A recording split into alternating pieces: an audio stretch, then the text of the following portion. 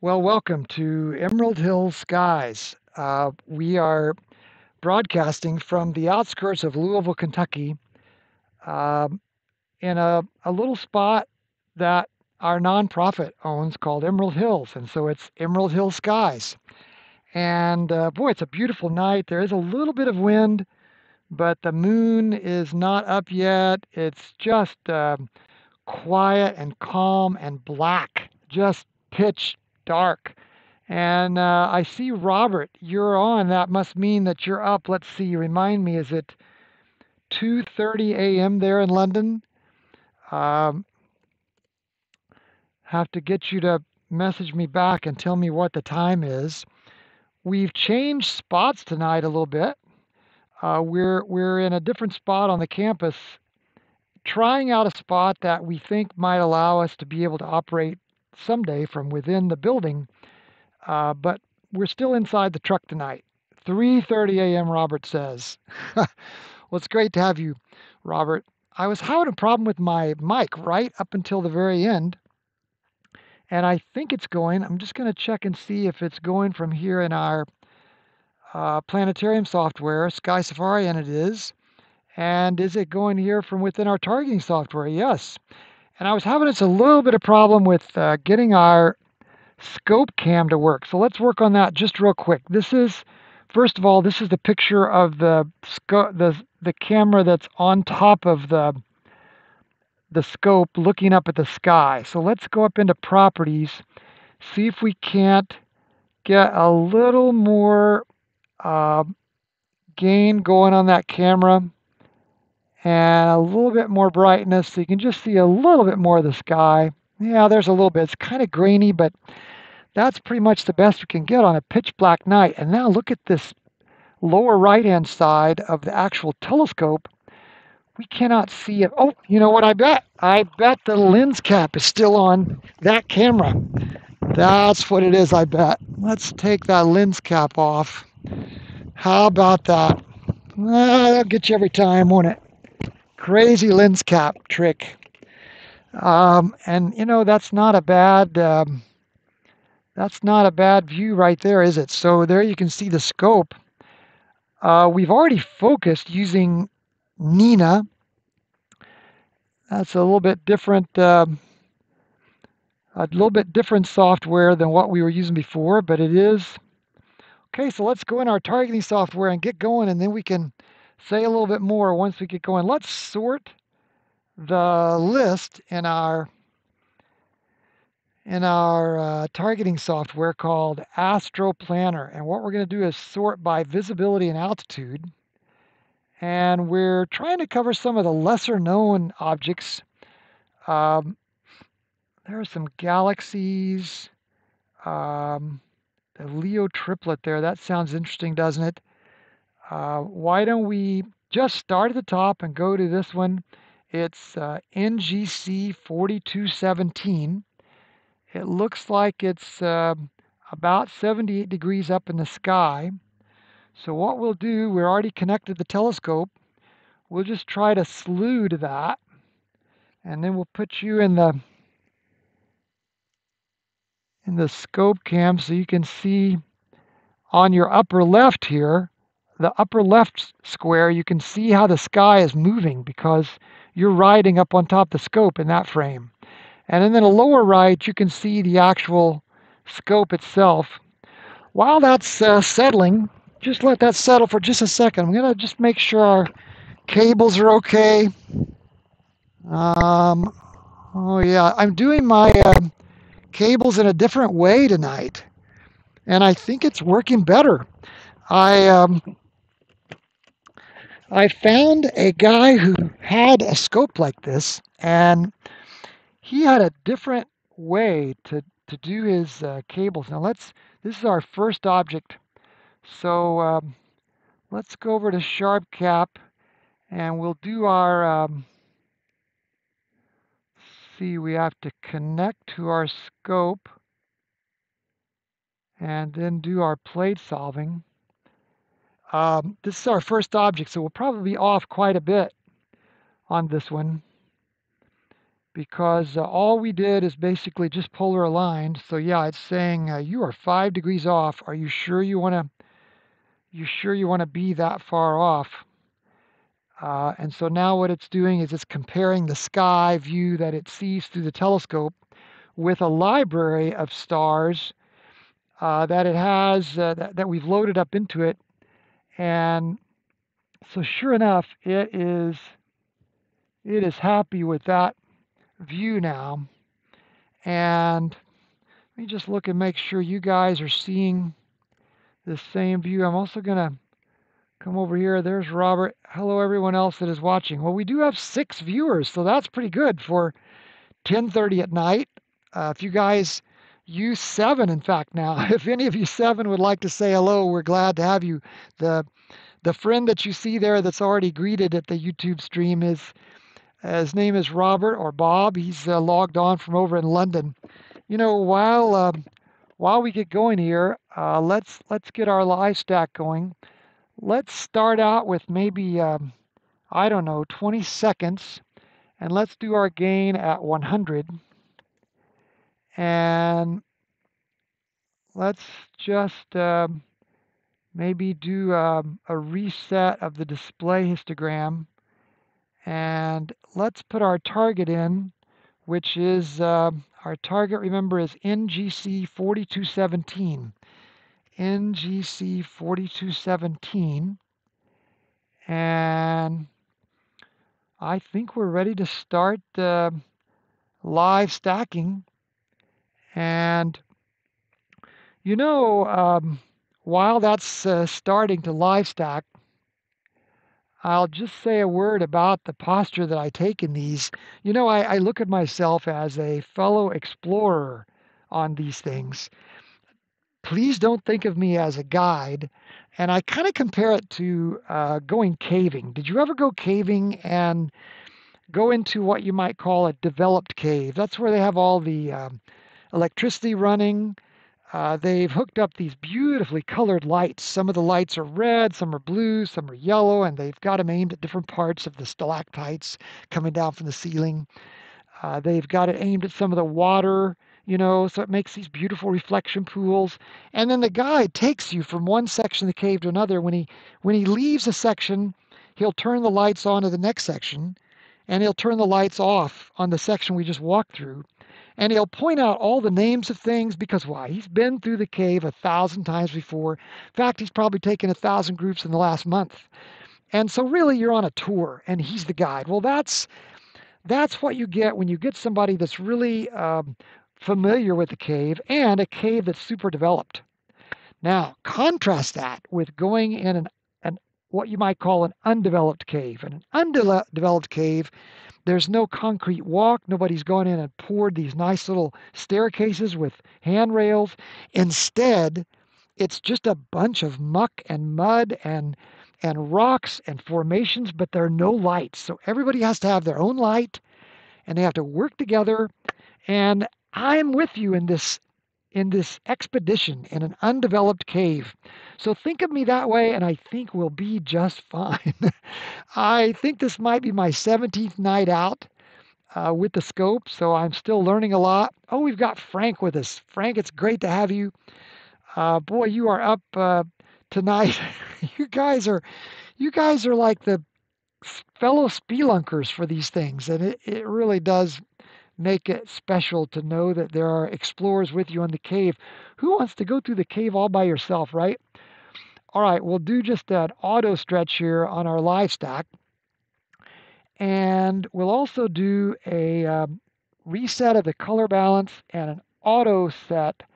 And let's try it based on these peaks. And then what we'll do is we'll pull over our black level. Look at that blue. It's kind of out of touch a little bit with us. And I don't know why it's got the blue turned up so high, but it did. And you can see, I think that's going to be our galaxy right there that we're looking at. So now we've got our black level in roughly the right spot. Let's bring our mids up just a little bit more, and then let's start zooming in a little bit and see what this galaxy looks like. Oh my, there are a lot of galaxies here. But I think this is the galaxy that we're zooming in on here. Wow, and you can already see some dust lanes forming out here, even way out here, out at the edges. And then within here, you can already see some arms. Uh, this thing is beautiful. I don't know how deep we ought to go in our zoom so we don't cut something off. That's 40. Let's try going in about 50 and let's hold there for a second. So we are looking at this thing about a 45-degree angle. And look way out here, you can see some dust and soot. And look at some of these stars here. Might be like star forming regions in those outer arms. So what we're looking at is NGC 4217. And while we watch that stack, let's see what we can learn by going over to our planetarium software. And we're just going to put in NGC 4217 while you see that form. It says it's an 11th magnitude spiral galaxy, and it's in the constellation Canis Venatici. It's 61 million light years from the galaxy that you're seeing there forming up in the on the screen, 61 million light years away to to where the photons are landing on the mirror of the RASA telescope that you can see tonight. Now this RASA telescope, this is an 8-inch scope, and you can see the direction that we're going here. This white part here shows you the scope, and this black part on the end is the dew shield. So you can kind of see what we're looking at here. Let's go back and let's look at this image. Boy, that is looking beautiful. Let's try. Let's see what happens when we bring these mids in just a little bit more and see if we can't tease a little more nebulosity out of that outer dust region. It's hard to say how far out that goes, isn't it? Look how we can see the bright core now. Uh, I guess it's only about 5 arc minutes wide, and it's got a diameter around 96,000 light years. So that would be roughly the size of the Milky Way, huh? I believe I've heard the Milky Way is about 100,000 light years across, but we can check that to be sure. They say it's type SB, like Sierra Bravo, and it's actually going away from us at a little bit less than 1% of the speed of light. So this NGC 4217 is not the kind of thing you would see very often in a cave tour. It's just not that famous, is it? It doesn't have an M number, so to speak. But wow, look at the. Let me see if I can get rid of this, and let's get rid of this, and let's just look at it for a second and appreciate. And while you're looking at it, I'm going to see if I can bring up the um, the channel on my phone, and that way I might be able to see. There's the live stream. Oh yeah, that's the audio coming through. That's a good thing. And we've got Kim with us from Australia. Kim, I can't believe you're here from all the way down in Adelaide. Midday there in Adelaide. Oh my goodness, Kim, it is so great to have you here. Your accent probably would sound more similar to Robert's than mine.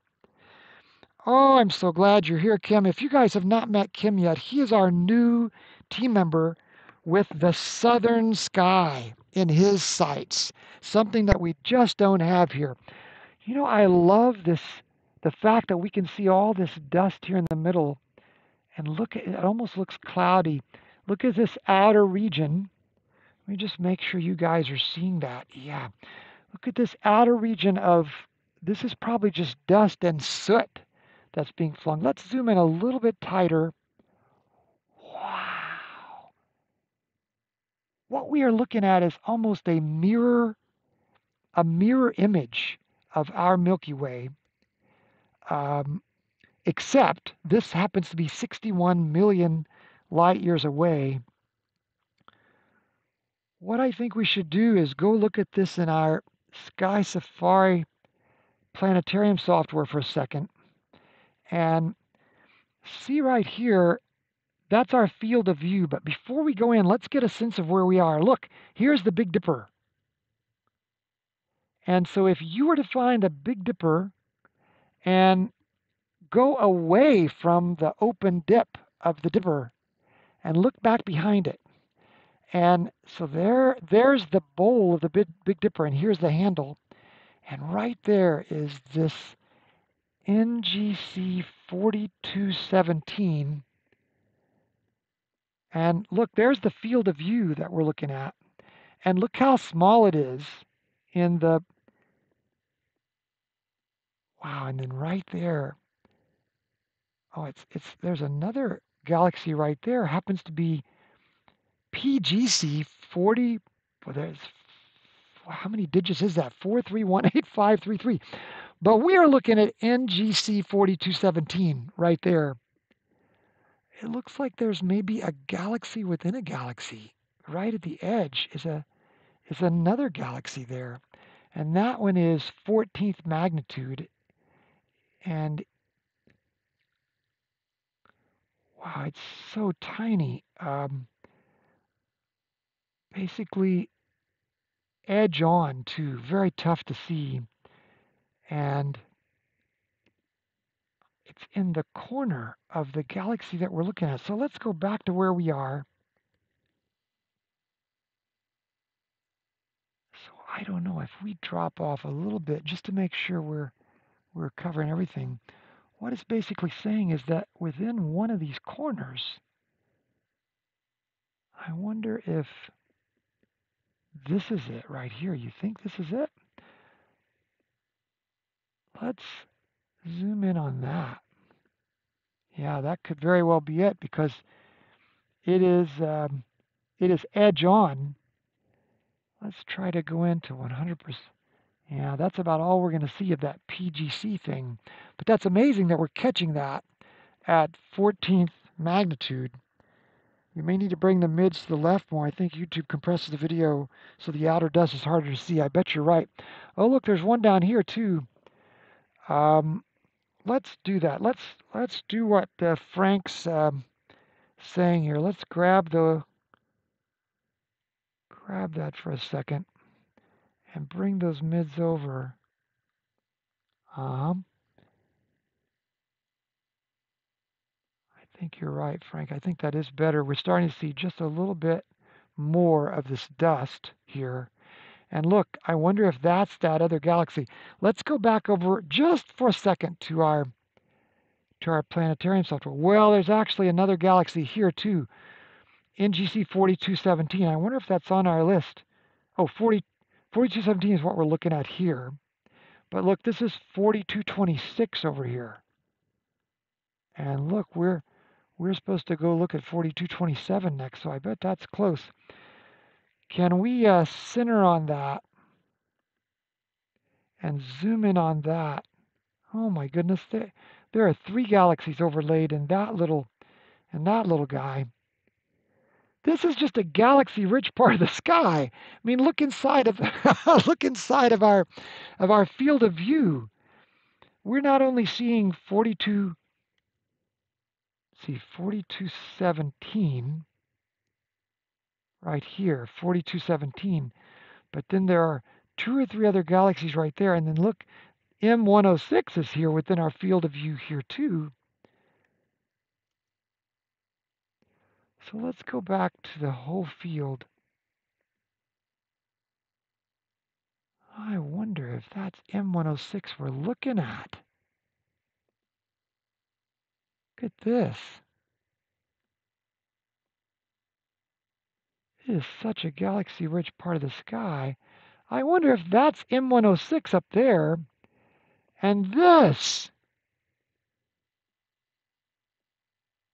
I bet this is actually 4217. Because look, if you look at M106 here, let's center on that. And let's zoom in. Yeah, see, that's M106. What we wanted to go to is the middle of our frame. Let's go back over to 4217 and center on that. Now let's go back to our picture, fair and square, And let's go back out to see the whole image. So, so we're going to look right here in the middle.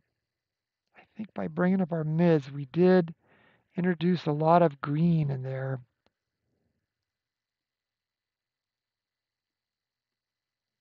So now let's just jump. Now that we're centered, let's go to about 40% and make sure we look in the middle again. See these things would put us in the center. Hey, this is our object right here.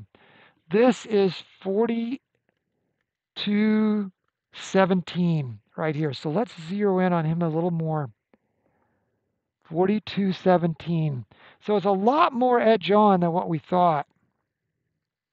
Unfortunately, our planetarium software does not give us an image of this. Unfortunately, we do not have a sample of this. So what we could do, while you're looking at that just a little more, let me jump out to a browser window and try to open up NGC 4217, and let's grab, wow, it's a beautiful image, 4217. Let's look at, first of all, a more realistic look at it.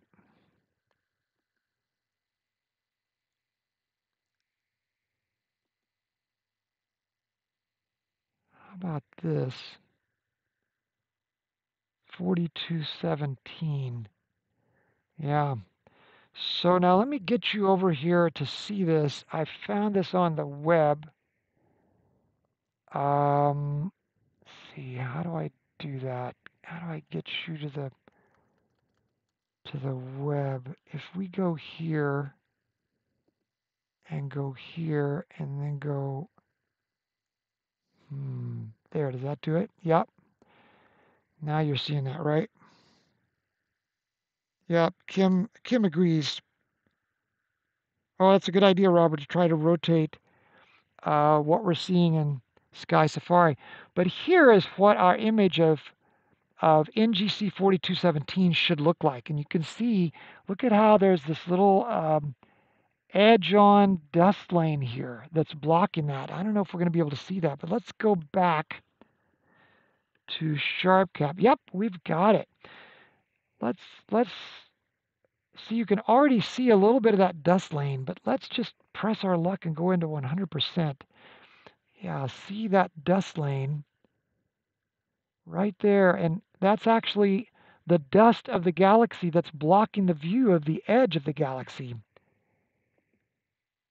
So we've picked, these are some hard targets, but that's what we're doing when we go with these targets that are not, on the Messier list or a little bit off the beaten trail. I'm real happy with that. Let's go ahead and take our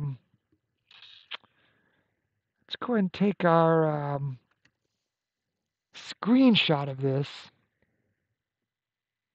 so that we can put that in our targeting software. And this is NGC 4217. And then let's also come back here and save exactly as seen for the record as well. So that was 50 frames, and we were about 17 minutes exploring that thing because this was a kind of an uncharted land. Like I say, it's an uncharted land that we're going through here. So now let's go to make an observation, and down here we'll see we at first just gravitated to M106, but finally realized NGC 4217 was edge on right in the center. And we should have known because we had plate solved and plate solving will usually put the object right in the center. So now we're going to go grab NGC 4217, and you can see there's where we've placed it in our targeting software to be able to see the object itself. You know what, I didn't name that, and when I don't name it, I've noticed, see, can I edit that? I wonder how I edit that attachment. I think I'll erase that and reattach it, because I've noticed when I don't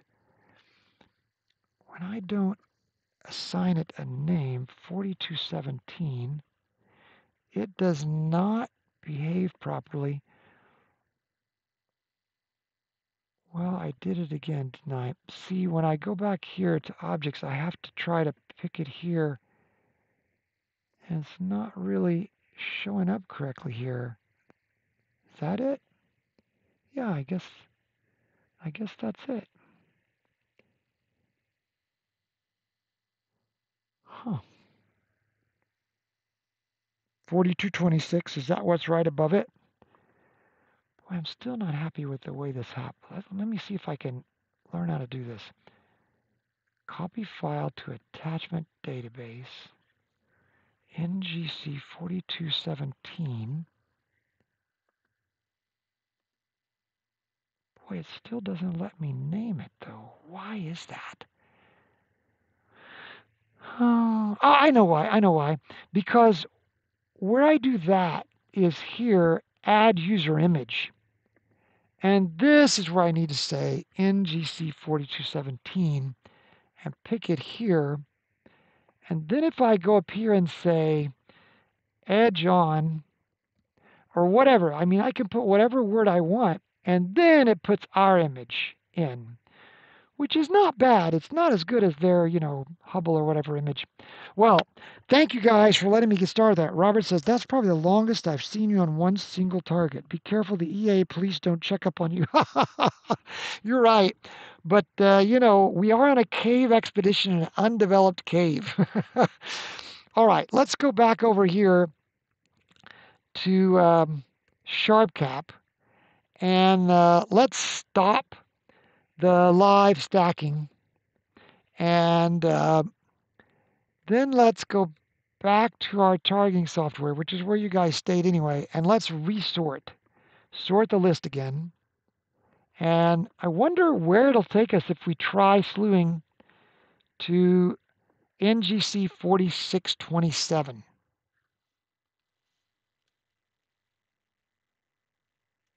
I bet it didn't move us much.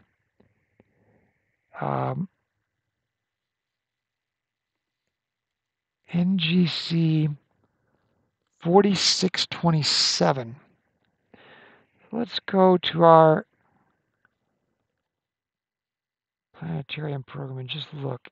NGC 4627.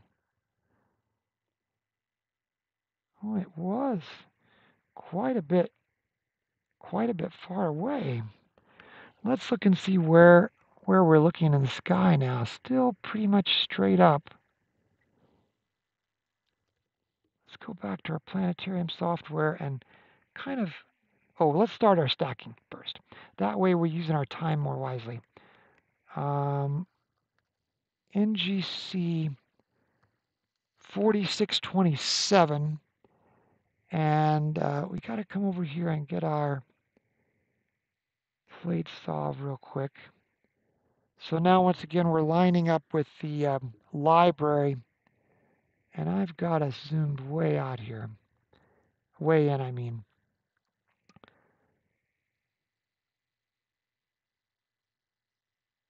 We were only off 2/100ths of a degree that time. So I think it learned the sky very quickly, didn't it? Now you can see how these stars double up here? And that's the effect you get when the mat has moved some. And now what we're doing is we're letting one image come in. And after the one image comes in, what we'll do is we'll reset this display histogram, and then we'll start live stacking. We'll clear the last live stack. And now while that's stacking, let's go back over to our planetarium software 4627, and let's zoom in here. Wow, it does have a beautiful image of this. Let's look at the info. Oh, there's a nice audio tour. Oh, but we don't have it. Why don't we have it? Let's go back to our, see, how do we get this? It's a narration.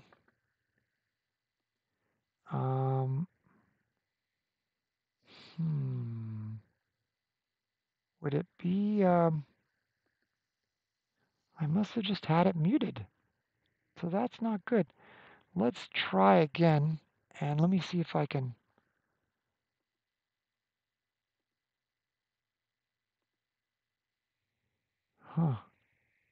Oh, this is why. Let's try again. The hunting dogs. The galaxy is in a mainly blank area of the sky where it is possible to look out from the Milky Way into the wonders of truly deep space. The constellation has few stars, but dozens of external galaxies may be viewed here.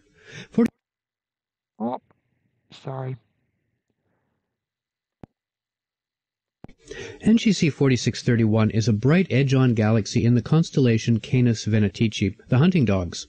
The galaxy is in a mainly blank area of the sky where it is possible to look out from the Milky Way into the wonders of truly deep space.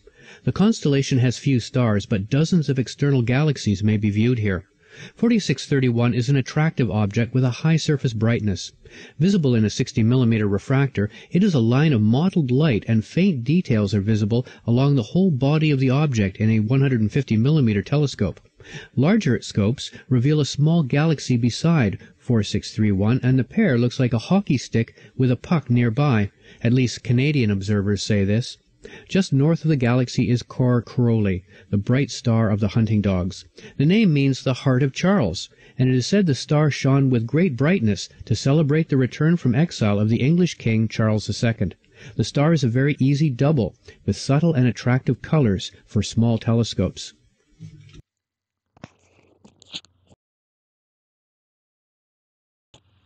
Who knew that we were going to learn so much here? A hockey stick. How about that? This is a really nice image, isn't it? I had no idea that this little nondescript NGC character would be so interesting. Look at all of that detail. My goodness. Look at these mottled dust clouds here. And I guess this is probably star forming region. And what was this little other galaxy that was beside it? What did he say? We're looking at 4631, and some people call it the whale galaxy. And the little galaxy out to the side of it is 4627. That's the companion. And this thing was evidently discovered by William Herschel in 1787. And some people call it the Herring Galaxy. I think that's a great name. That was given in Deep Sky magazine in 1995. And then Whale Galaxy occurred in the Supernova Search Chart series by Thompson and Bryan. So this is pretty much edge on. It has a magnitude of 9.8. It is at 24 million light years away. And it says the center of this 4631 contains a region of intense star formation. So many supernovae have exploded in the center of NGC 4631 that they're generating a super wind of ionized hydrogen gas that's blowing out of the plane of the galaxy. And this super wind has produced a giant diffuse corona of hot X-ray emitting gas around the whole galaxy. Wow, that's almost like haunting to think about. Uh, just to see where you are in the sky, let's kind of get oriented real quick. Uh, let's see, here is Polaris, so that you can kind of see the North Star. But wow, here's the horizon. There's Arcturus, so it's getting up toward the zenith. And if you were going to try to find this in the sky, if you could find this bright star Arcturus and go up toward the zenith from that, and there's the zenith. In other words, that's like straight up overhead. If you just point your finger straight up overhead, that's what you'd see. I love the fact that we didn't know that this was going to be the Whale Galaxy at all. And we also didn't know it's called the Hockey Stick or the Herring Galaxy. Now, by the way, while we're here, one other thing I think we ought to zoom in on. This might be the star. And I don't know this for sure, but we probably should go look at. Remember, it said there was a double star that we could resolve. Oh, look there. There's the double star that we could resolve. It said easily in a scope this size. Well, we've got some work to do over in our planetarium software. We got to make some notes about this baby. Look, under the name of it, let's edit this and let's say this thing is known as the Whale Galaxy, and it's also known as the Herring Galaxy, and also known as the Hockey Stick Galaxy. That's crazy. Who would have imagined that you'd name a scientific, you know, a hockey stick galaxy?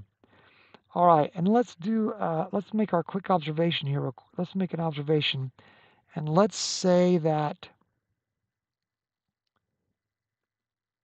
um,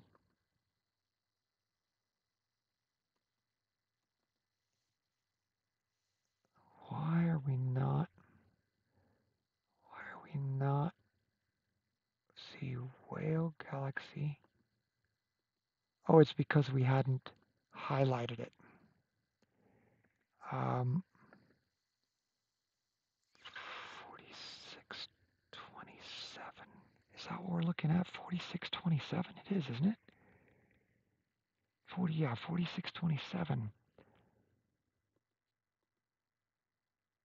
Make observation. Why is it not letting me? Oh, I know. I'm on attachments. So we loved this. It honestly did look like a herring. And a whale. But the hockey stick is a stretch. We could see the dust lanes, the star forming regions, and the modeling effect, and the companion galaxy, which was named 40.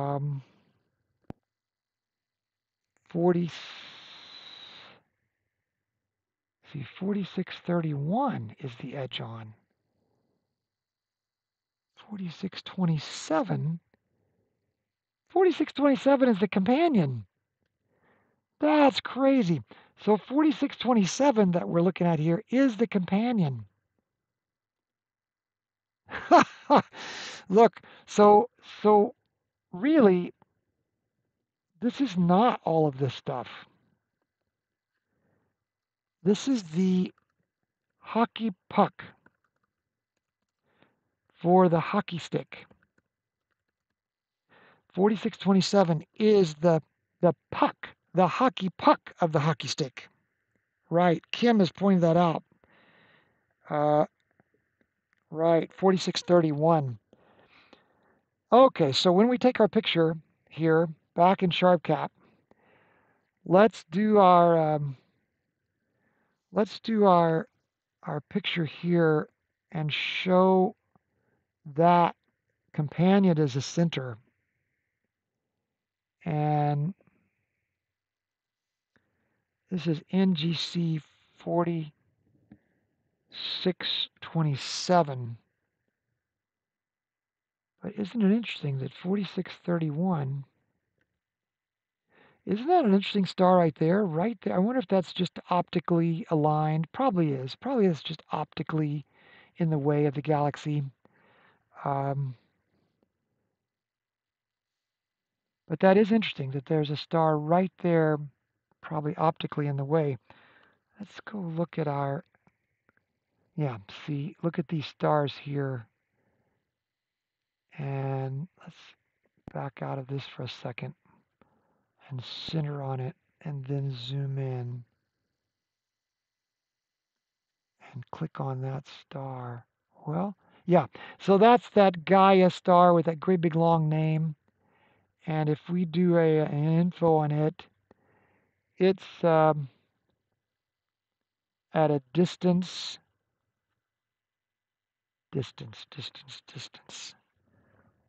Where's the distance? Why are we not seeing?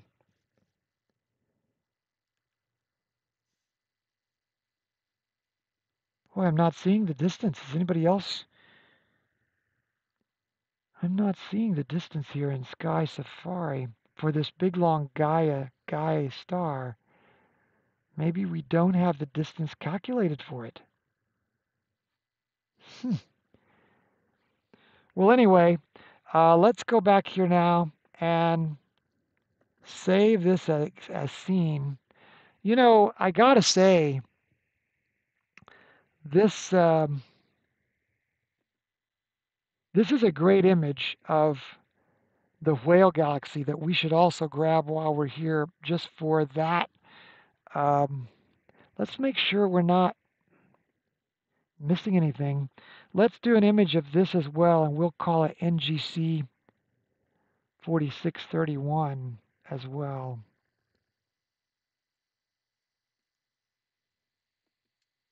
'4631, yeah. NGC 4631.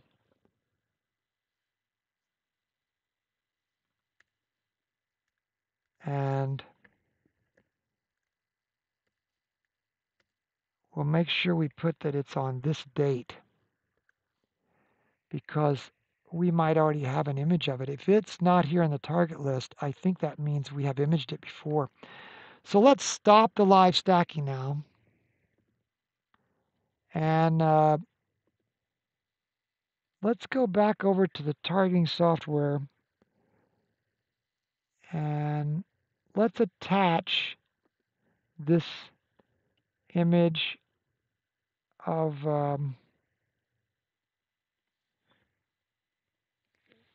4627. So see, that's going to show us that little faint galaxy there. And while we're at it here, let's just make that our, because they don't even give us a user image of it, add a user image of NGC 4627, and we'll say companion to, that's going to be too much, but as long as we have a word there, I notice it lets us pick it. NGC 4627. It's not showing it here for us, though, is it? But anyway, the other thing I wanted to do is let's Oh, I know why, because of that. Let's search for 4631 and add it to this targeting list tonight. NGC 4631,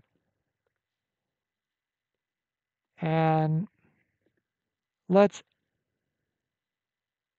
add this image of NGC 4631 from tonight's date, and let's just put.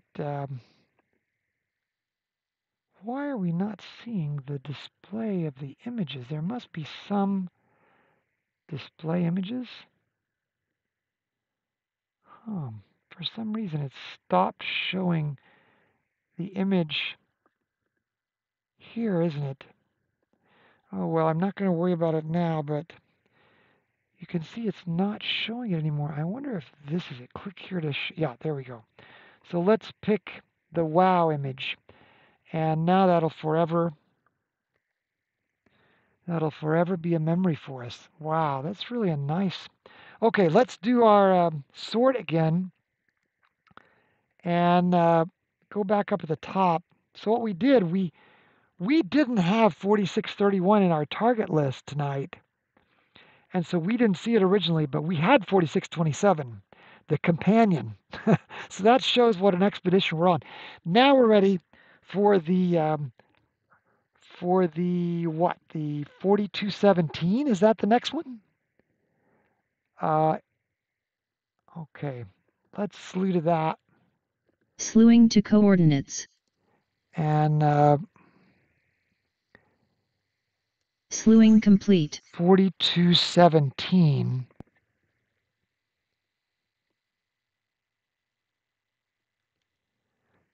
Let's go over to SharpCap and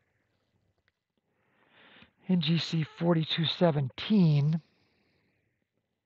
And let's get our camera controls back here for a second. And let's try to plate solve for that. While we're plate solving, I'll just tell you a word about this new Syncing to coordinates. Slewing location we complete. have. It's off of the road. You guys that have tuned in before, you know that we're typically up on a service road on our property. Now we've come down kind of more in the center of our property, and it's a nice protected area back behind our prayer center atrium. And what I really like about this location is it is within easy reach of our building.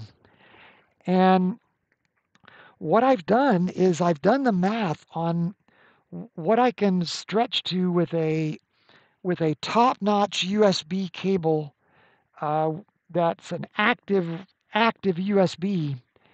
And what I like about the fact is we will now be able to run that 130-foot USB cable from within the inside of the building, and I'll no longer have to image from the truck, especially on those cold nights. Like I don't have the engine running in the truck right now. Um, we'll be able to image with our computer inside the building in the lower level. We'll just work right by the window in our lower level, which, by the way, is a dining area. And there are a lot of windows down there. And we'll be able to use a large screen. And yes, this is where we're going to set up with the new setup, Robert. It is. And we'll be able to have a large, like a 42-inch monitor there. We'll be able to have, I think, a lot more. We can stand up, and stretch a lot easier rather than image from within the truck. And during the cold winter, or I guess aversely the hot summer, we will no longer have to run the truck at all. So I'm kind of liking that. Um, let's do this color balance again. Look how it's turning up the blue light tonight. That's just so strange. I'm going to pull it back down because I don't think it should be. And we're back in that same area of the sky where we were before, interestingly, aren't we? We're back. Remember when we were originally starting and we started with like 42? What did we start with? Was 40? Was 4217 the first target that we did? It was. So we're back doing the first target where we started, huh? So sorry, we need to go to 3628. Boy, I just got so interested in that whale deal that I forgot all about this. Let's go now to 3628, which is the Leo triplet. Slewing to coordinates. And NGC 3628. NGC. Peer east. Oh, we flipped. NGC 3628. It is a spiral galaxy in the constellation of Leo. It forms a conspicuous group with M65 and M66, the Leo triplet. So you guys are going to have to help me out here as to which is which. Let's go. Let's first get our slewing complete. The slewing is complete. So let's go to NGC 3628. NGC 3628 here. And now let's plate solve here.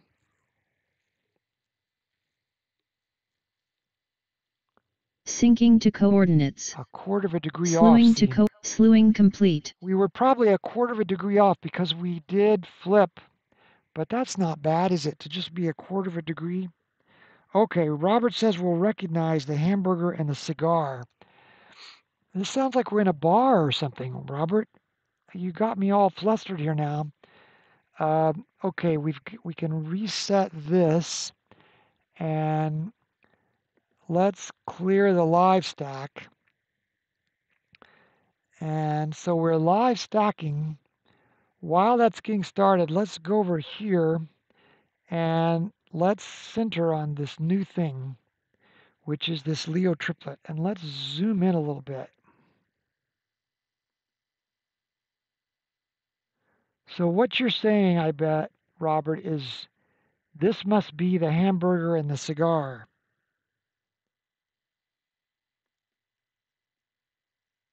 Let's get rid of this scope panel there. So we're going to look at the one that does not look like a spiral and this must be the cigar. That's what you're saying, huh? NGC 3628. Wow, this is pretty cool. It's another one of those ones with the dust laying across the middle. Okay, so let's go find it here. First,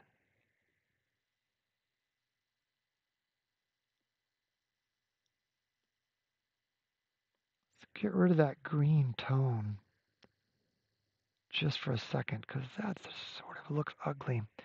Then let's zoom in to about right there it is, huh? Wow, look at that. Now to see the Leo triplet, that would be a nice image of the Leo triplet, wouldn't it? Cigar is M82. So this must be M82 is what you're saying, right, Frank? This must be M82, and then this one must be...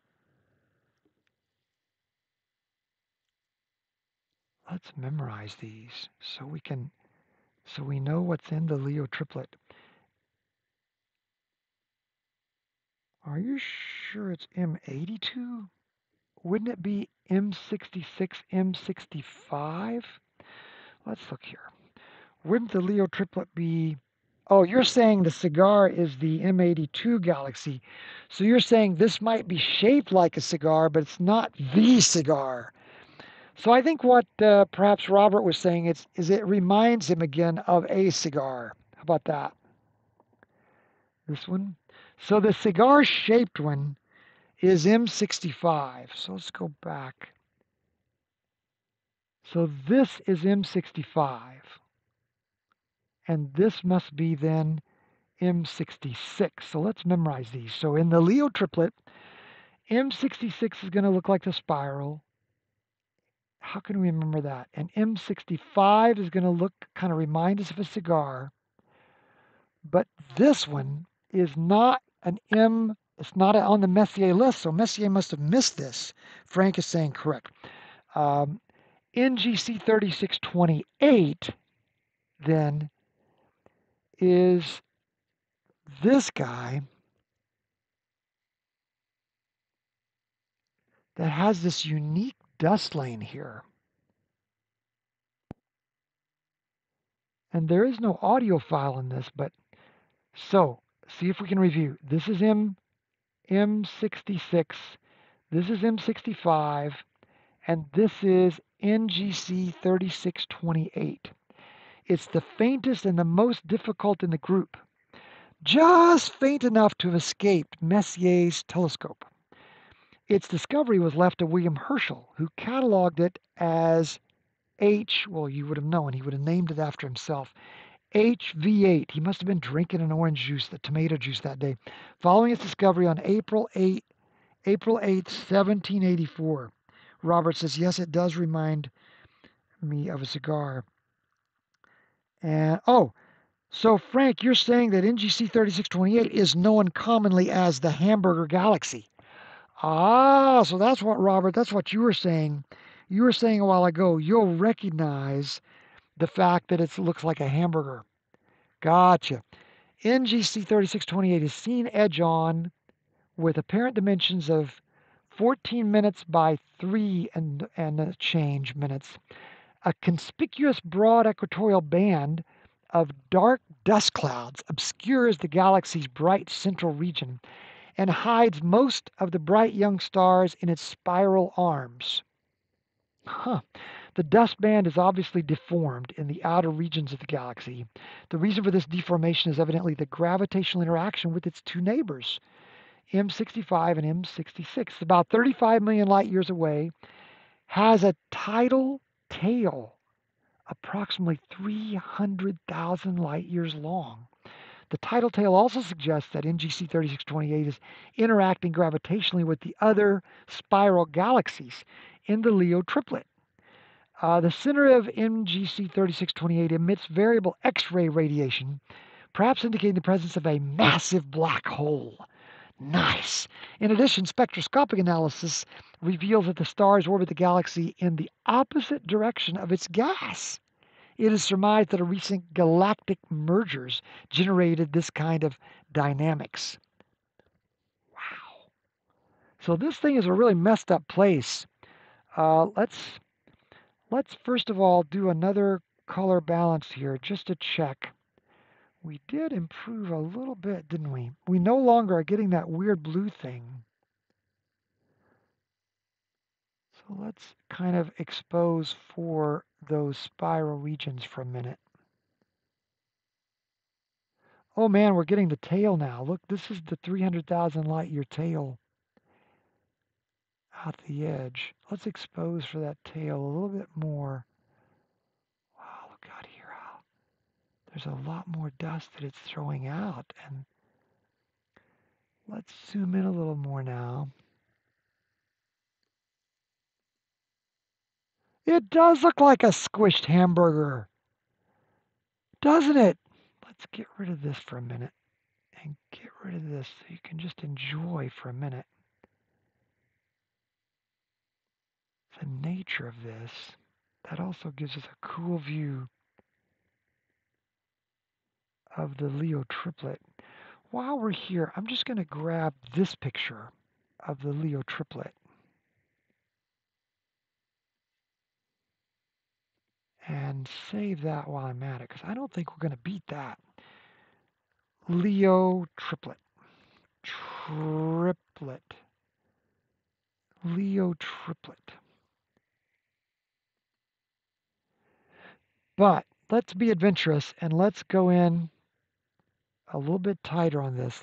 Look at that tail. Wow, that's cool, isn't it? Being flung out there into space. You know, if we expose any more, we're going to miss some of that tail. Maybe not. Maybe this is a pretty pretty good balance of it. Wow, that's really cool. So what I'm going to do now is grab this whole section as our screenshot of it. And this is called NGC 3628.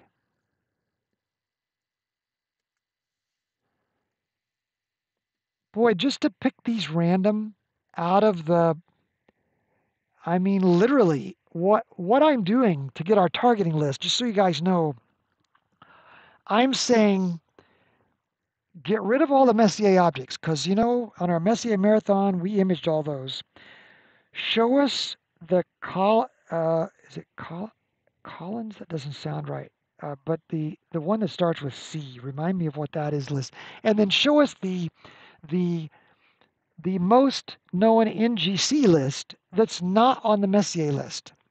And that's how we're getting these targets. And I had no idea this thing would be this impressive when it just found it on the loose NGC list, like it is. But I will forever remember this NGC 3628 as the squished hamburger. It looks like it was put in a little machine that you see, and when they're making those, like in grills when they're sub sandwich. Oh, that's not what I wanted to do. Let me see if I can get that back. I wanted to do this,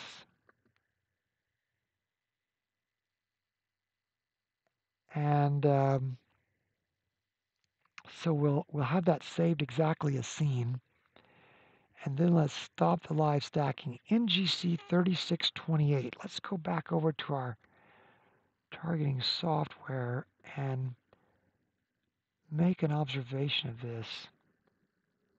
And under the general tab, say, wow, it really does remind us of a squished hamburger. Maybe pressed in the grill press at the sub shop. And we could see the burger portion blocking the core and the tail of dust being flung out. And then let's go here. Let's see. Oh, attachments, sorry. We'll get this straight. NGC 3628. Look at that. I remembered that number for now. There's that cool picture there. Then let's go back out here and under NGC 3628, let's say add a user image and go grab our brand new hamburger pressed image and let's say burger. Just because if we add even one word there, then it shows it. I'm going to save this. And I'm really happy with this, man. I think for us to have gotten these things just wild cards. I mean, we have no idea. This is the unexplored cave, and we're just charting through this cave together. We are now 1 hour in, and let's kind of review.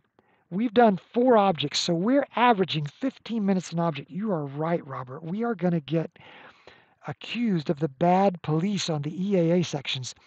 Now, tell me what this C list is. You guys, can you help me remember this?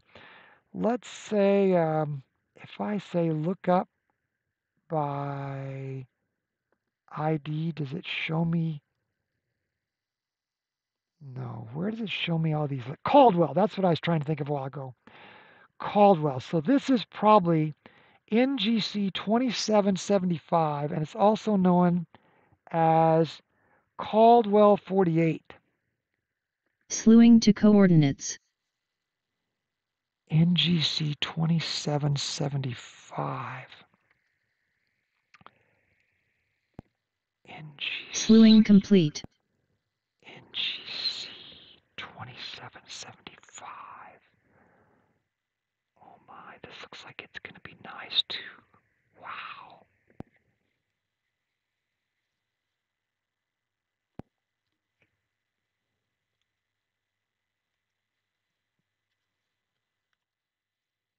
So this is NGC 2775 in our unexplored cave.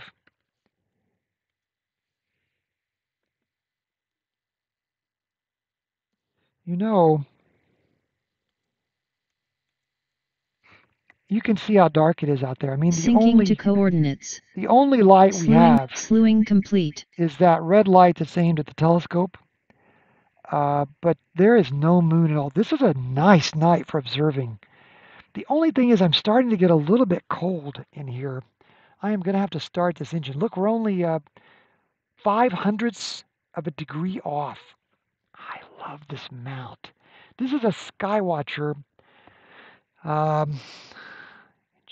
2775. Are we ready to live stack? I guess it's settled down, right? Boy, there's not very much visible there, is there? This is going to be a trick if we can find this thing, because right now, while that's starting to stack, let's go over here and find this. So now we're in our planetarium software, and look, we're in between southwest and west. So if we start at the horizon and go up, there's Regulus. Then over here to the right is the twin Gemini stars of Castor and Pollux. I don't know, I guess that's the way you find this thing, huh? Right there is where our field of view is. This little frame, it represents the field of view for a RASA 8 with a ZWO ASI 2600 MC Pro astro camera. And we're cooling this to about 8 degrees Celsius tonight. And it's beginning to feel like 8 degrees Celsius inside this truck. Kim had to go. My goodness, thanks so much for being with us from Australia today. How exciting, Kim. Thanks for being with us. Can you imagine the time zones we had with Robert over in the middle of the night in London and Kim way down in Adelaide? That just sounds cool. We had Adelaide, Australia on. So this is what we're looking at. NGC 2775. So it's right in the middle of our field of view. So let's go over and see if we can pull this thing out. Oh my goodness, what's happened here? What in the world has happened? Let's do a reset here. And let's do a reset here. And an auto stretch. And a color stretch. A color reset and a color balance. I'm going to pull these blues down because I don't know why it's. And let's pull our blacks over here. What was the big difference that caused us to be so out of whack on this part of the sky? So there's the black level right around there somewhere. We're imaging at 20-second subframes with the gain set on 100. And you can see right there is our splotch that we're trying to figure out. And we're already at 75%. This is a fairly small smudge here. It is a small smudge. But if we go back to Sky Safari, it is small in our frame. Look at that. That thing is tiny. And then we get right here, and let's see what kind of information we have on it. No audio. It's a spiral galaxy in Cancer. So it's a cancerous spiral galaxy. It's a particular interest for a variety of reasons. Who knew? It's 60 million light years away.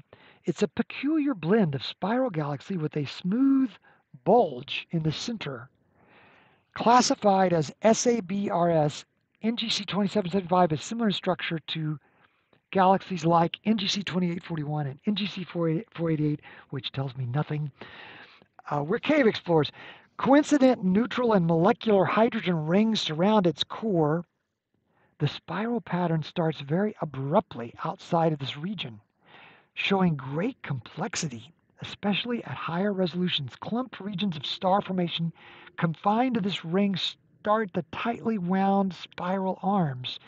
It's been a host of 5 supernova explosions in the past 30 years, so this is a galaxy to keep an eye on for sure.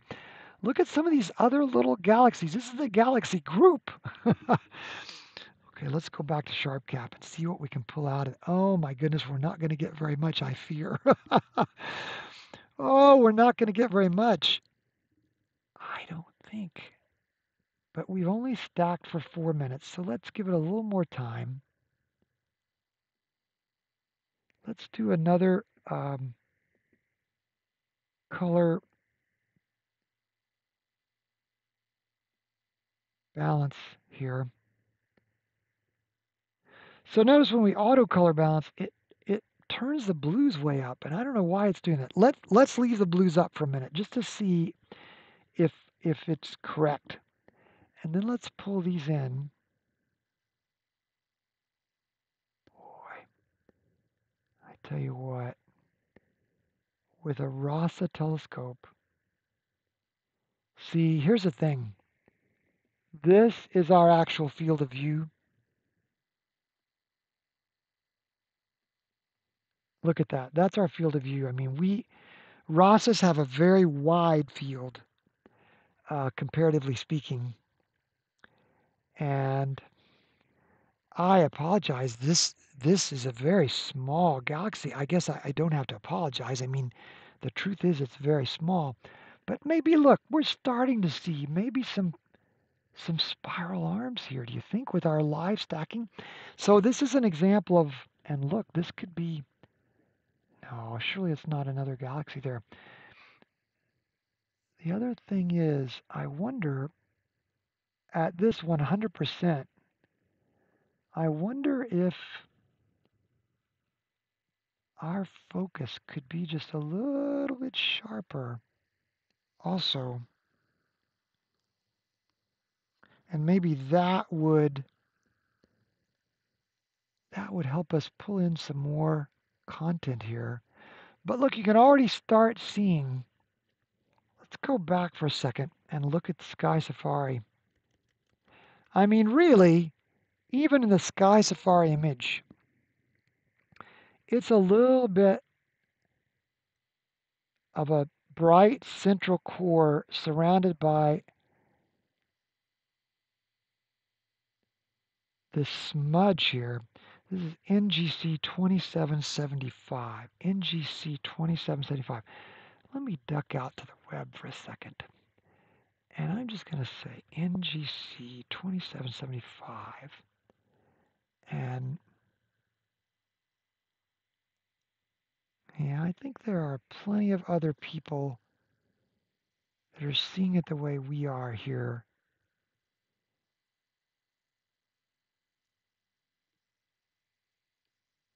If we go to, like, here's a cloudy nights image. Oh yeah, that's no longer visible. Here's one from Astrobin. Yeah.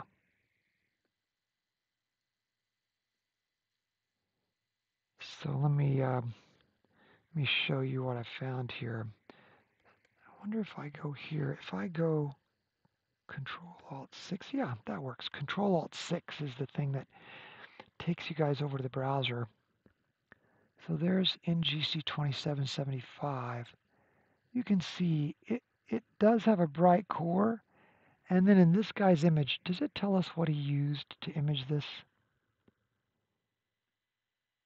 He used a 1600 monochrome, and it was a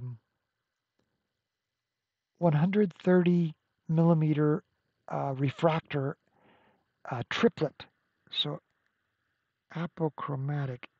Isn't that C48? Curtis says. Hi, Curtis. Yes, it's the same as C48. It's just classified with two different numbers. Man, that's great you recognize that, Curtis. That's impressive. This guy did, to get this image, he did, look at this.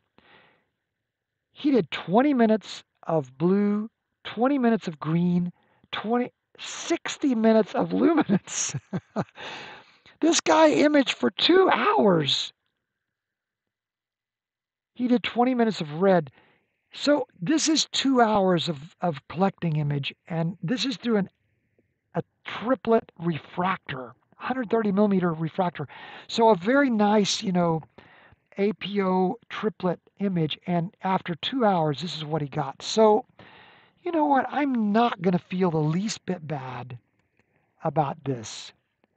Uh, this is 9 minutes with no monochrome camera. Monochrome is much more sensitive than a color camera. So I am not going to feel bad about this, even though I wish we could see a little more detail, but that's it. That's all we're going to get. And this is just an example of how a lot of people believe that you pick the target based on the telescope that you have. But I'm not that way. I want to know what the sky really looks like. Curtis says he likes the Caldwell object, so that's why you knew this by C48. Well, I'm going to grab a screenshot of this, and boy, I'm just going to grab it, blown up, and we're going to call it NGC. Which one was it? I don't have this one learned yet. NGC 2775. NGC 2775. I'm with you, Chris. I think that's easier to remember as Caldwell 48. NGC 2775. And we're going to make our observation of it.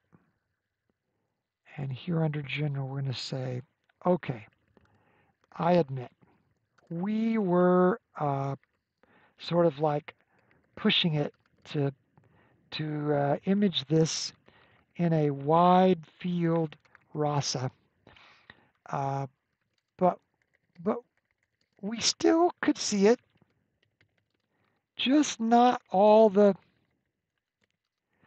quite all the detail that a 2-hour monochrome refractor astrophotographer would see. Let's go here under attachments and attach our file such as it is. NGC 2775. It's basically a smudge. We basically imaged a smudge. I mean, I am just not gonna lie.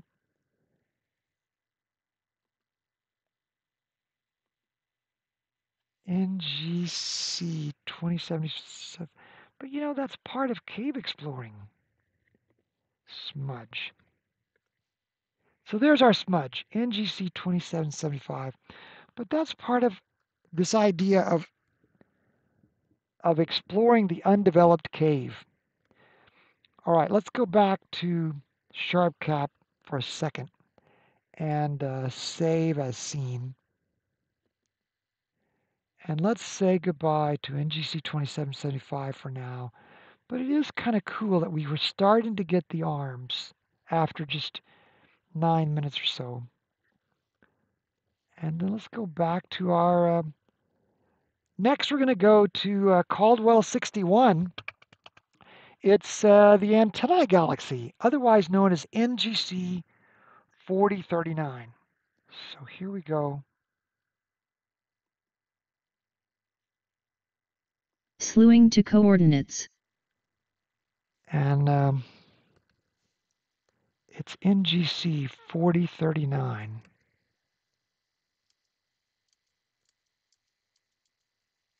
Slewing complete. NGC 4039. Oh my, this is a fun object.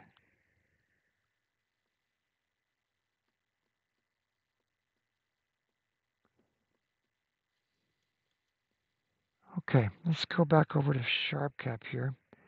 And you know what? We're zoomed in at 100%.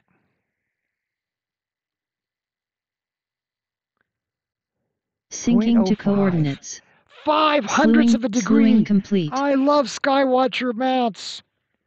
Curtis says thumbs up for more Caldwell objects. You should explore some more Caldwell objects. I think you're right. The refractor probably has similar focal length. I think you're right. It had to do with the data time, and post-processing helps too. You are right. You are right, Curtis. Thanks for pointing that out. It is all of the post-processing in Photoshop. Let's get our name down. Did we get it already? NGC 27. No, NGC 4039. NGC 4039. And livestock. Clear. While that's stacking, let's go over here to our Sky Safari planetarium program. So now we're looking due south. And we're not super high up above the horizon, are we? Just for orientation, here's Spica on the left. So if you think about going up, not quite as high as Spica, and here's the field of view of the scope. So 4039.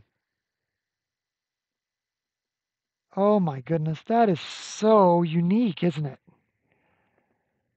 Look how unique that is. What you've got are some colliding galaxies here. Oh, good. This has an audio tour. Let's let you listen to this. This is a fainter of the two galaxies involved in the ring-tailed galaxy. NGC 4039 is the harder to see member of the two galaxies in the small constellation of Corvus the Crow. NGC 4038 is the other half of the celestial duo. Larger telescopes, above 300 millimeters in size, are needed to see much of the action here. It is clear the two galaxies are merging or colliding, and ghost-like may go straight through one another, given the passage of enough time. Well, that was short and sweet, wasn't it? That is a tiny object too, but I love it that it's so unique. We're getting a lot of blue here. I think I'm going to turn down the blue again. Why is it giving us so much blue?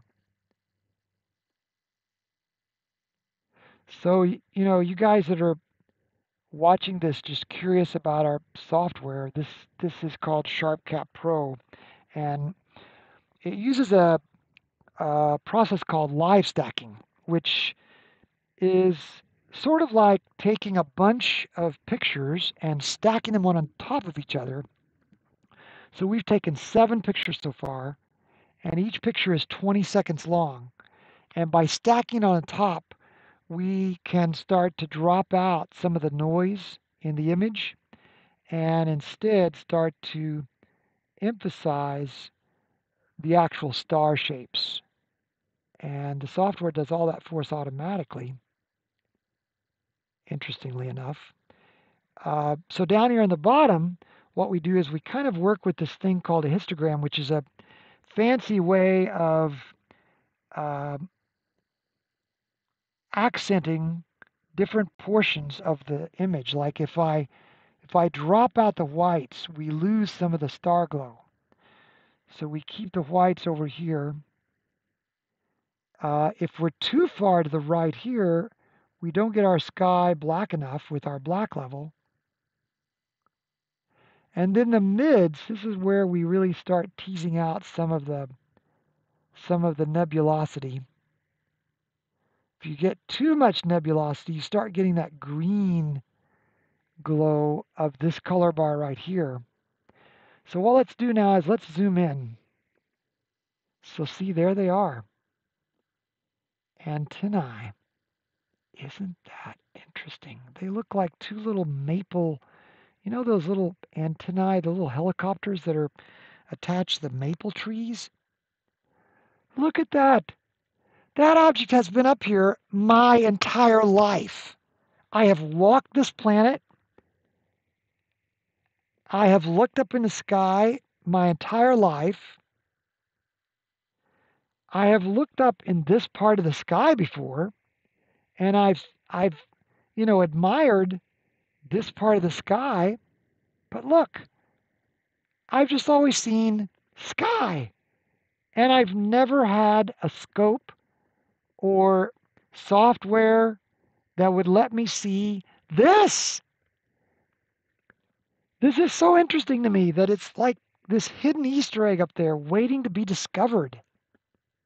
You can see why Messier didn't catalog it. It's so dim and it's so tiny that where he was observing in Paris or wherever, he just couldn't see it. It was so dark.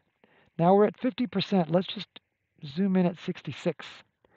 And look how these galaxies are interacting. So the tidal force of gravity of the one galaxy is starting to mess up with the tidal force of the other one. Wow. Look how we're starting to see little stars in these regions of the, I guess you call those star forming regions. We're starting to see little stars there. And see, look, you can see them here too. You can see the little brighter parts where there are stars. Let's look at our info here. Look at that, the way those arms. Jim Misty, I have heard of him before. People like use his name with like a sense of awe because of the way he creates these beautiful images. Um, it looks like there are actually two galaxies here. 4038, 4038 and 4039. So they each have their own name. See, let's do this. Let's go back to this for a second.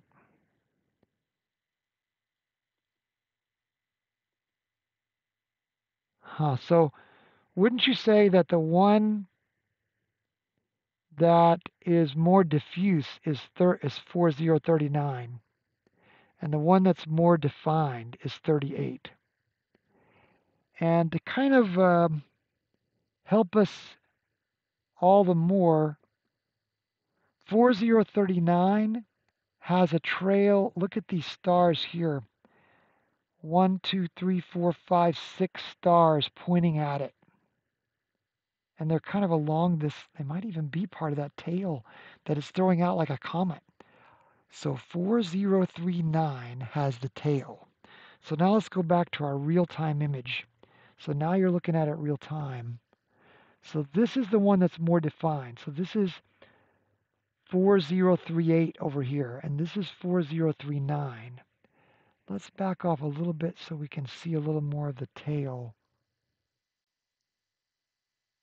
We're not seeing a lot of the tail. Are those stars that were in that tail? I guess they are right here, aren't they? No? Hmm.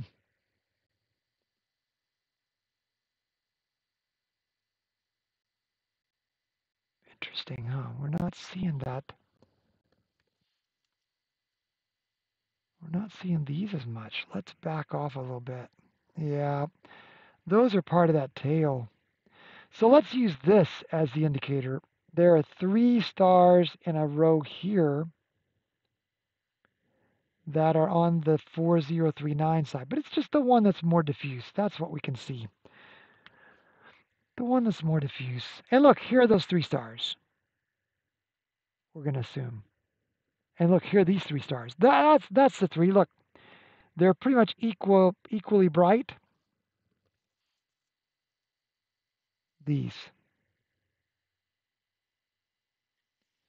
And you can see that our fields don't always match up based on the way our equatorial mount is laying off in one direction or another. So this is 4038 and 4039. We are getting more definition, aren't we? This is after 8 minutes. I'm going to grab the screenshot.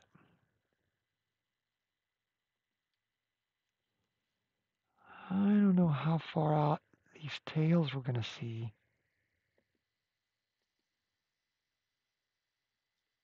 Zoom in a bit more, maybe brighten it up. The combined object is C61. Robert says the birds have started the dawn course here, and I'm struggling to keep my eyes open, so I'm going to say goodnight. We'll watch the rest on the replay. Robert, you're a champion. Thanks so much for spending this time with us. So kind. What a great champion guy. So the combined object is Caldwell 61, but yes, they are two separate galaxies passing through each other. So you're saying, Curtis, brighten it up a little more. Yeah, we just sort of get a general sky glow when we do that too, I'm afraid. But I don't mind doing that, but it just starts brightening the whole sky, see?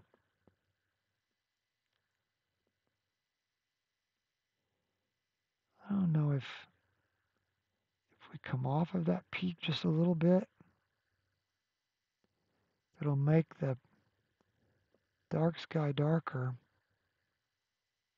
Yeah, you're right. When we make the dark sky darker, then it does help us accentuate the arms a little bit, and you start to see a little bit more of this, but we would just need more time, I'm afraid. We are starting to see it though. I don't know if it shows up in YouTube, but we're starting to see this, and we're also starting to see more fluff out here. But boy, I don't think we have 2 hours to do this. So let's just grab our screenshot here, and this is.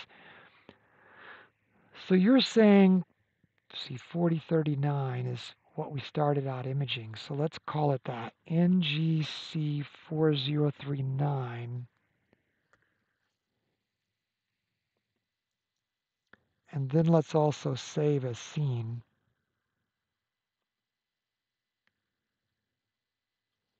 And then on our 4039, let's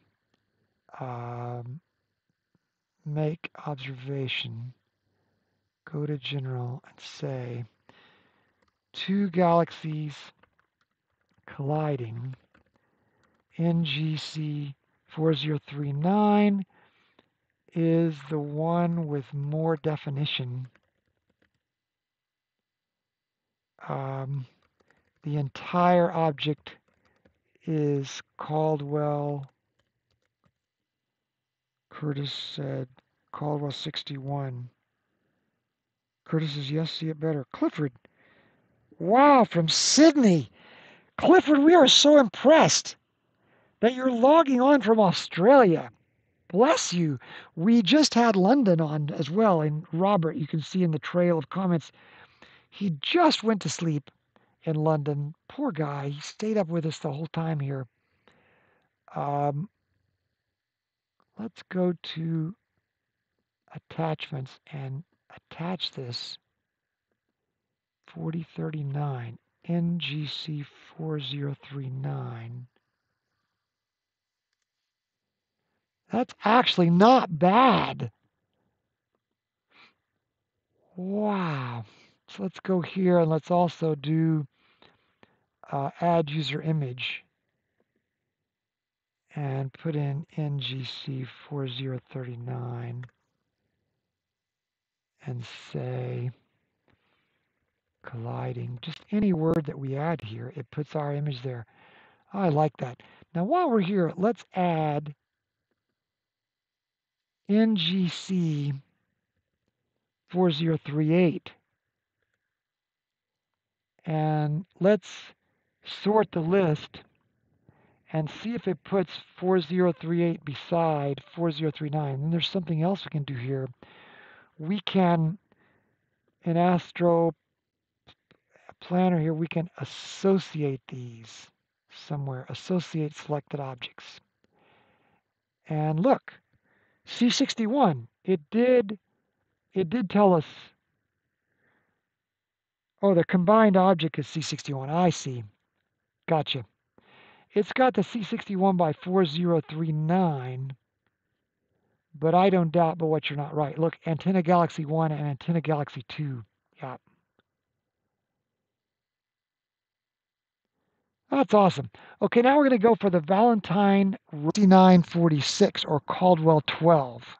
NGC 6946. NGC 6946.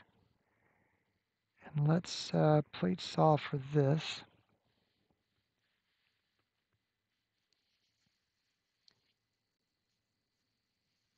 GC 6946. Syncing to coordinates. Just 8 Slewing one-hundredths of to a degree slewing off. complete.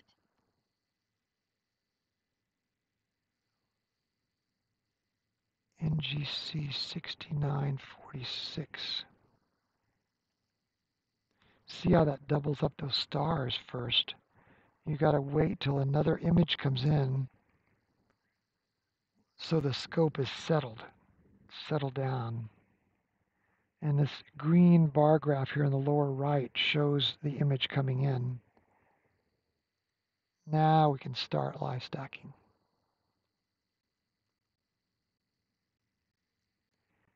NGC 6946. NGC 6946. Fireworks galaxy. How interesting. Let's center on that. Let's kind of see where we are in the sky. Get our connection with the sky. Northeast and north. This is again over toward that light pollution area. But really the light pollution is not, yeah, it's still kind of, it probably ends, most of the light pollution is ending over here where this Cephus is.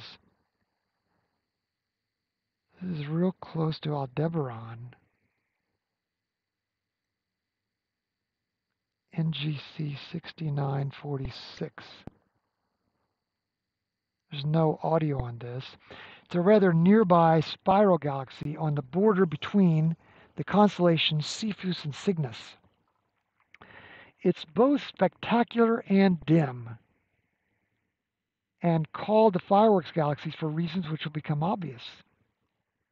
Wow. So this is Jim Misty again. Discovered by William Herschel, September 9, 1798. At one time, it was suspected to be an outlying member of the local group of, like, the Milky Way. In other words, the Milky Way galaxy travels with a bunch of other galaxies, and the galaxies we're traveling with are called the local group.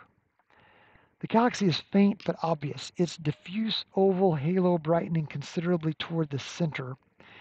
NGC 6946 is a nebulous object in a well-populated star field and forms a nice pair with the star-rich open cluster NGC 6939, which is at 39 minutes northwest of it.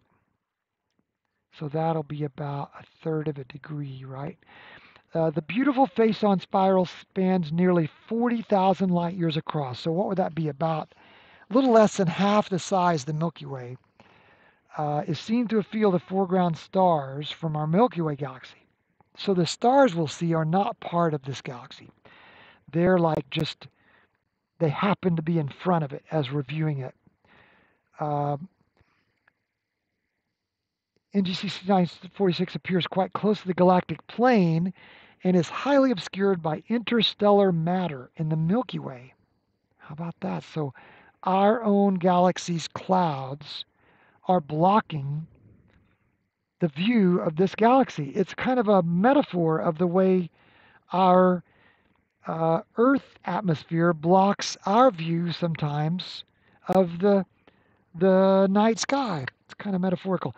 At a distance of 10 million light years, a galaxy relatively nearby, but not a member of the Milky Way's local group after all.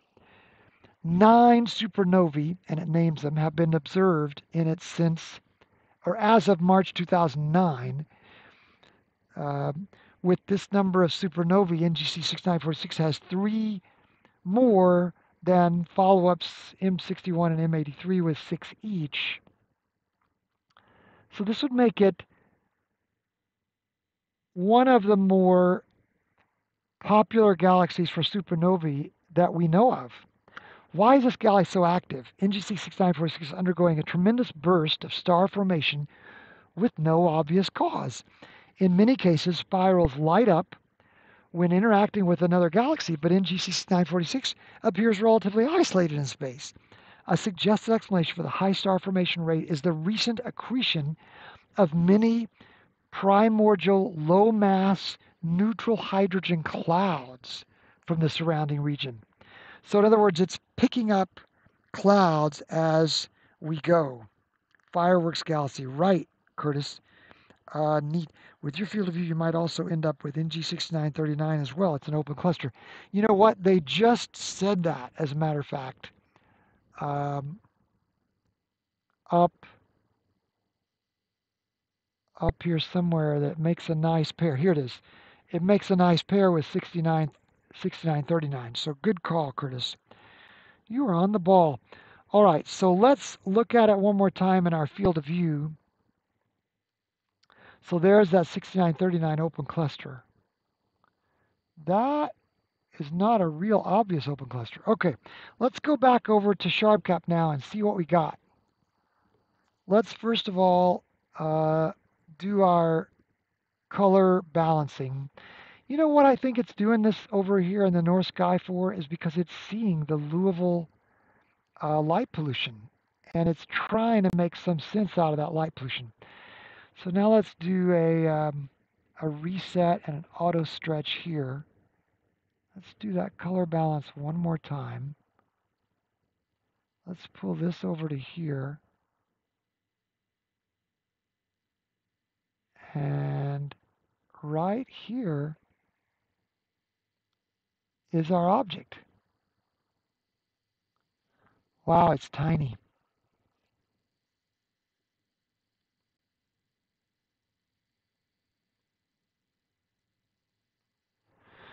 While that's coming in, let's see if we can find the open cluster. Let's go back to auto first. That's too wide, isn't it? I wonder if this is the open cluster right here. So let's do this. Let's go into 16 and let's start looking over here for that open. Yeah, look, it's beautiful. Look at that nice cluster. So this open cluster is NGC 6939. NGC 69. Oh, that's so pretty. It almost looks like something Christmassy to me. NGC 6939. Wow, that's so pretty. Let's do a color balance again of these. And then let's hold our shift key down and try to get this black level correct.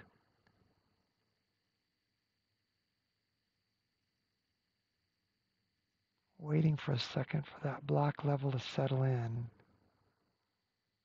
Right about there, I think.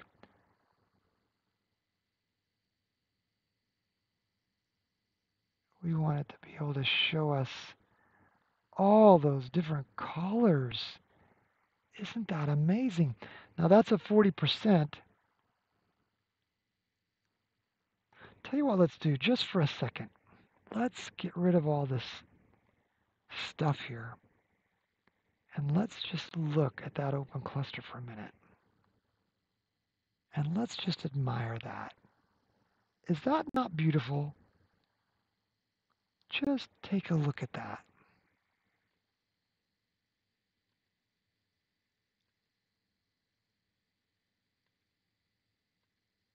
Just think that's amazing. Let's do let's go ahead and capture our screenshot of this. And this is called NGC 6939.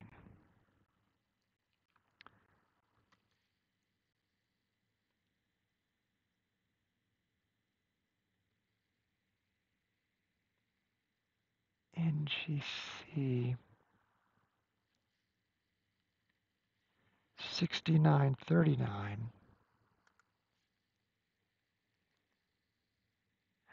Okay, now let's go back out to auto again. And this time let's zoom in on the galaxy. So we'll get recentered here.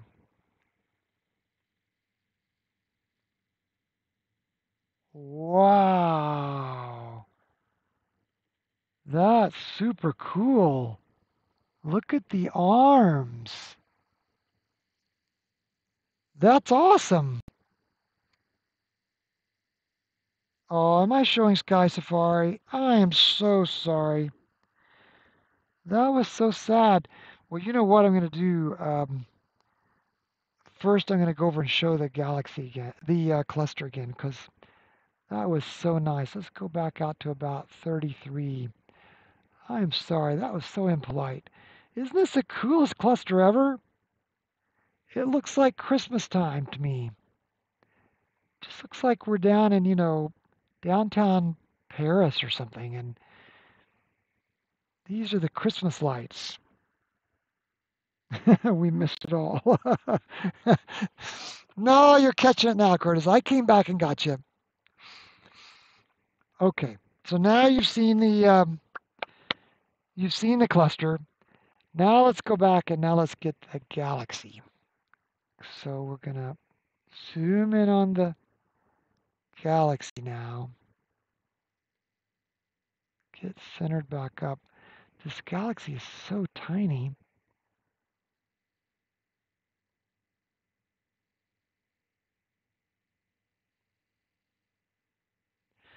You know what? It's 12:48. That means I'm already past my 2 hours. I'm so sorry. We'll stop with this. We'll stop with this image because I try to keep these just to 2 hours. Uh, Look at these arms. Wow. Let's go back over here to Sky Safari for a second.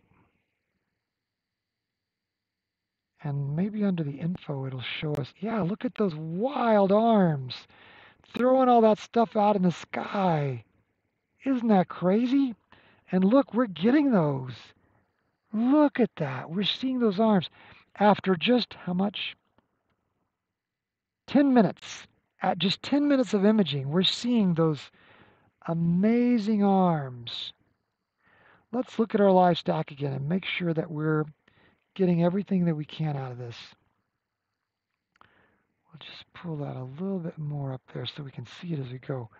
Let's do our, we're suffering a little bit because it is in the light polluted area of the sky. And look how it's giving us so much blue. It's kind of an artificial blue, I think.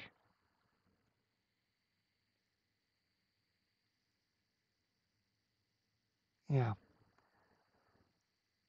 Now let's move this back over to there.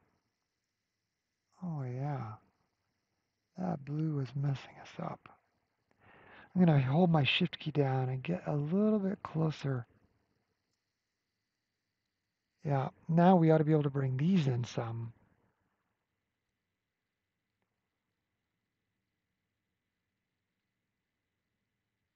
Look at that. So this is a star-forming, supernovae-releasing fireworks galaxy.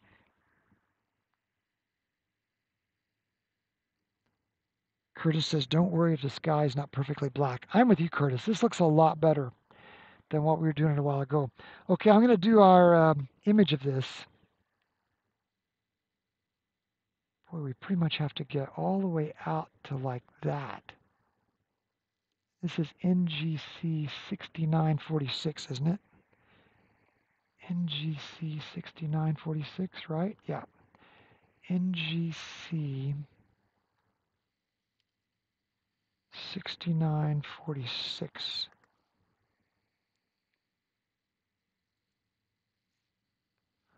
Wow. You know,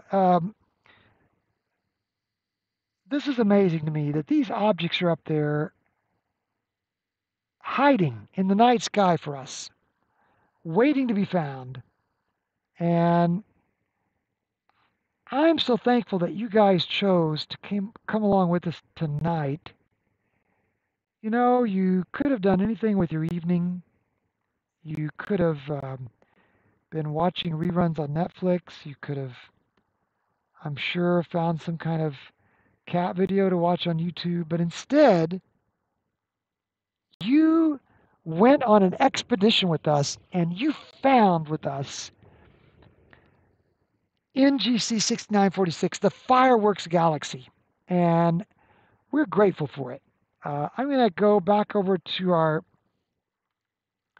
astral planner here and make an observation and say, wow, saw the star forming arms and also picked up the companion open cluster NGC 6939. 6939. Okay, then we'll go here to attachments. We'll add the picture of NGC 6946. And then we'll go back here and we'll say attach, add user image, NGC 6946.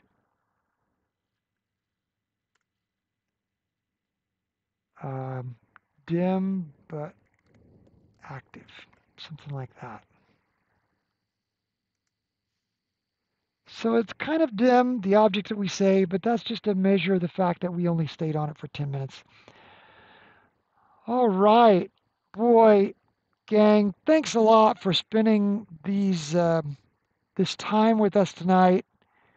We're so thankful that you chose to be here with us at Emerald Hill Skies. Look for this video to go up on YouTube, and also look for future live streams. Oh yeah, check for new supernovae. Good point, Curtis. C12, got it. Look for new streams. We'll try to do these about one day a week. We try to catch unless clouds don't allow. And then we also put up sometimes the shorter little skylets. We call them Emerald Hill Sky skylets. So if you would, if you like this kind of content, go to Emerald Hill Skies channel. That's probably where you're watching this if you're watching the live stream. And go ahead and click subscribe. And if you want, you could click on the bell so you'll be notified when we do new live streams or when we do those little skylets. You can also go to emeraldhillskies.com if you want, and there's a blank there where you can sign up to be notified in our email list. And all we do is use the email list to notify you when we're going to do a live stream. We try to give you about 48 hours notice if we can of when we'll do one. And then we also prepare the live stream in advance, so you might see it sometime if you're subscribed and you click on notifications. You might see that it'll say like coming or something and let you know that it's coming. Thanks a lot for being a part of this, and we look forward to seeing you again in the skies above Emerald Hills on the outskirts of Louisville, Kentucky. My name's Doug, and thanks for spending this part of your Friday evening